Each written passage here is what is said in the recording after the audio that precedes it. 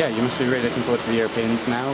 It's come around quite quickly, has it, from after qualification? I think definitely, I mean, especially since the first time in, I think, 15 years, around that we've been there. So it's a fantastic achievement. I can't believe actually it's now here, when suddenly I think before Christmas, you sort of think, oh, we've still got quite a few weeks, and now we're sort of flying on Thursday morning out to Germany for a training camp. So it's definitely come quickly, but I think we're all ready for it. We did a lot of hard training September till December, worked so hard, and you think, oh my goodness, how am I going to get through this? And then after, we had a bit of a recovery week over Christmas with just like bits of training away from here. And I think all of us now are just ready and really want to go and see what it's like. Yeah.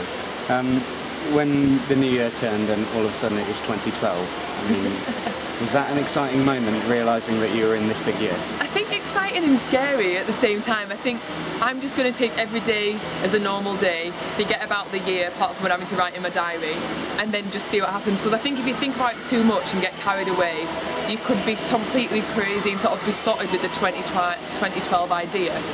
So I just definitely go one day at a time. But New Year's Eve was great and it was really exciting. I'm like, yay, 2012's here. It's time to show everyone sort of all the hard work that we've done. But in another way, we've still got another 8 months of doing a lot of hard work, which hopefully will just get us sort of to the right place in our game, ready for the Olympics. In some ways then, is it good to have Europeans and then obviously you've got World League qualifiers as well, so you don't get too like focused on London 2012. It's not kind of occupying your mind all the time because you've got these other goals. I totally agree. I think that's a really good way of looking at it. That we've sort of got European Championships now, which is a lot of hard games at the start of the year, which is brilliant. To also see where we're at as well. We're not obviously expecting to win the Europeans, but we want to be competitive, play well, and you never know what happens and have some really good matches.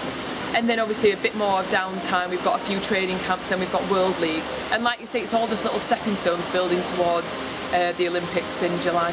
Okay. Talking specifically about the Europeans, what do you expect from each of the teams? Are you going to be preparing differently for each match, or how are you approaching it? I think all of them will be tough, so regardless it's going to be a tough, hard game to whoever we're playing.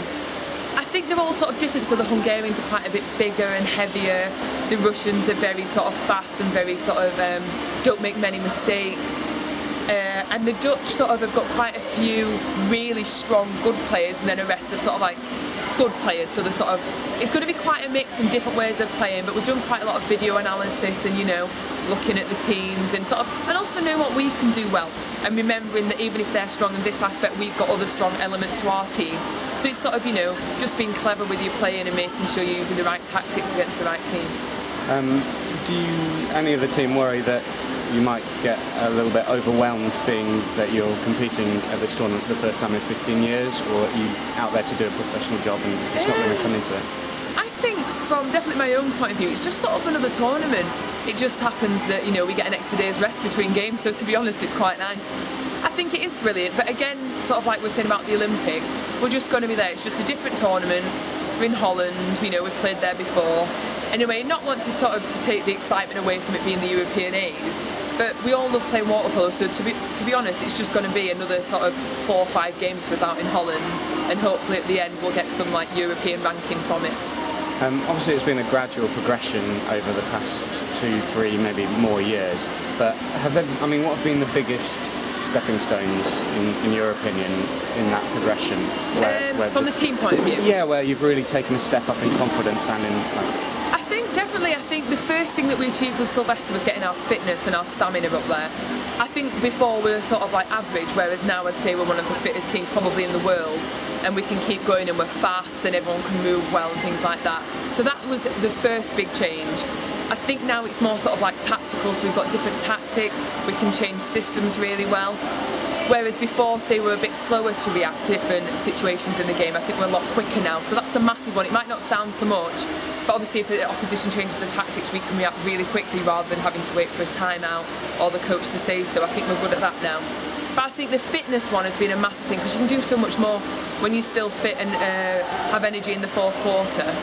Then you can still play at that top level, whereas as before we used to probably lose it a bit quicker. So for me that's the biggest. But I think every day it's sort of something else, sort of chipping away at something else. Maybe our man-up's better now, things like that. But I'd say our fitness and our speed is probably our biggest strength.